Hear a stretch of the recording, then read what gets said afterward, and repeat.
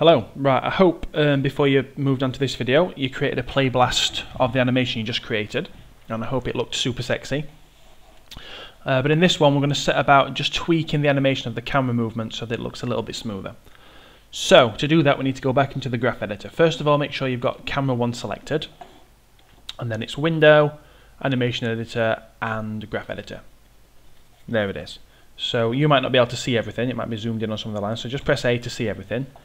And you can see that there are 3 attributes that are edited there, and it's showing as though some aren't changed. There's one here that's unchanged, but we need to just change how these are treated as curves. So at the moment they're fixed lines, and that's because the tangents, which is up here, they're set to linear because we changed the defaults earlier.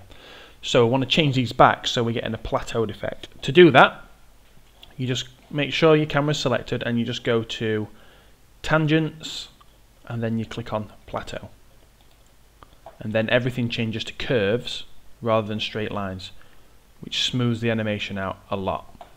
Okay, so now we can close that and then we'll try playing this again, and you can see that the animation starts off much slower and speeds up as it goes on, and then towards the end it's going to slow down again. So there you go, it almost sort of comes to a stop. So that now looks much smoother. So when we get on to rendering this, it's going to look even more betterer. Awesome.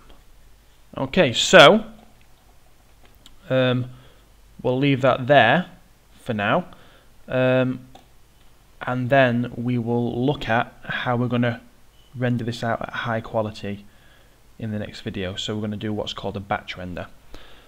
Okay.